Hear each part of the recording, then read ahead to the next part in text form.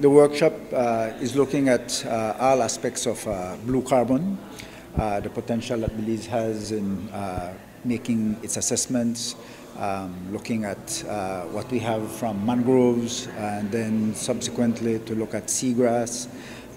It is very important because through the assistance of the Pew Charitable Trust, the Smithsonian Institute, WWF, and of course locally, we have had some work done, and today they will be reporting. They haven't done up to yet, but the assessment for our national blue carbon as it pertains to mangroves.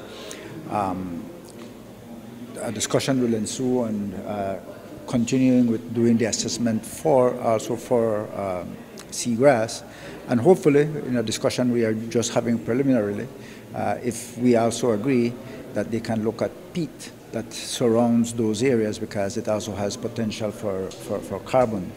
But also the importance of our conservation of those ecosystems which are so very important economically. Of course, mangroves are habitats for fish and other marine life.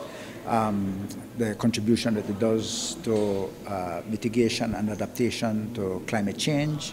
Of course, we know what it does when we have our hurricanes and how it prevents coastline erosion and, of course, the effects of high tides. So looking at all that, all the benefits economically and physically, and for also the survivability of the species, but also very importantly the livelihood of our communities, especially coastal communities.